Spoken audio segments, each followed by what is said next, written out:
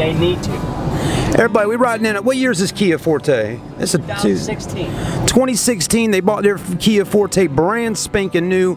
We're riding in it right now, and as you can see, he's got to keep his flashers on. It's New Year's Eve tonight, but he's got to keep his flashers on his car because the brake lights do not work. And what, Dylan? Tell us what you were saying a minute ago about another guy. Well, I was shopping just the other day, maybe 3 weeks ago, going to Food Line, grocery shopping, and I was buying a car, and I was like, damn, it ain't got no brake lights. Yeah. And I looked at the car, and the car was the exact same car I had except gold.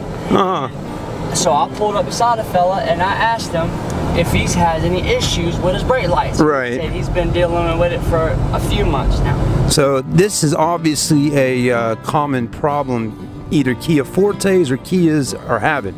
Anyways, guys, let me know in the comment section on YouTube here if you have a Kia with the same similar problem and if there's a way to actually fix the taillight brake lights not working properly. Well, there's a certain, I want to say there was condensation getting in the back of the lights or something like that.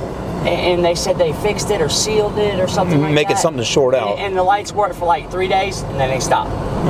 So, yeah. Damn. That's just one problem, you know? Yeah, well, that's a safety problem right there. But like, I have to drive past 100 yards just because I can't whip it over, you know, without my blinker. So I gotta be real cautious when I'm driving. Yeah, now that might be a lemon law type thing where, you know, if they can't fix it, you could turn the car back into the Kia store and they have to give you a refund. I'm serious. April's been pulled over 3 times already. Due to brake light problems and stuff. The officer said, you know, you gotta have it. I think that's it right there. So as you can see, folks, his headlights are on. So right now, I got lights on, right? Right, you got lights on right now. My headlights are on, right? Yeah. All right. Blinker. Blinker.